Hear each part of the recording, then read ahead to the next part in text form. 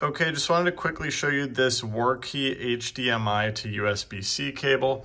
So if you're working with a computer that only has USB C slots like this, you'll put this end here, and the HDMI side you'll put into your monitor.